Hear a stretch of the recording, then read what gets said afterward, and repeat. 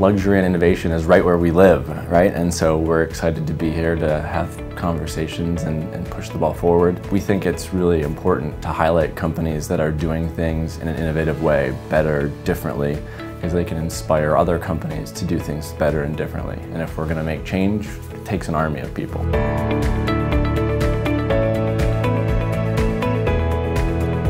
I'm Dan Wojno, co-founder and COO of Aether Diamonds, where we make diamonds from thin air. At Aether, we work at the intersection of luxury and sustainability, and so that intersection is really all about setting the highest standard for quality, craft, and innovation. And for the last 4 years, we've been pioneering a new approach to make diamonds entirely from carbon captured from our atmosphere.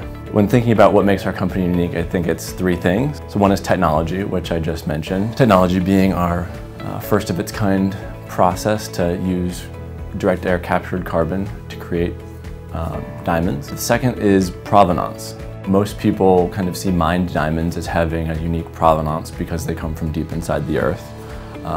But when we look at that, we think that the cost of extraction is just much too high from an environmental and ethical perspective. Aether Diamonds is, we raise the bar on the ethical and environmental standards while giving a unique provenance. I think in the next 5 years, our hope would be that any discerning customer could walk into a luxury retailer and ask for their jewelry to be made with Aether Diamonds. The more reach we have, the more impact we can have.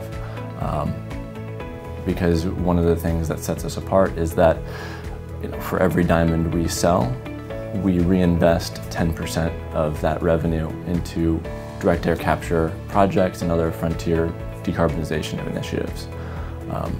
So the more reach we have, the more impact that we can have. Beyond diamonds, we're actively working on other unique materials and products that will further decarbonize our planet. There are other products that you can make. Think semiconductors, carbon black, carbon nanotubes, or even graphite. Graphite gets us really excited because it's used in batteries, and if we're going to decarbonize our planet, we have to electrify everything, and there's lots of batteries that are going to be involved in that.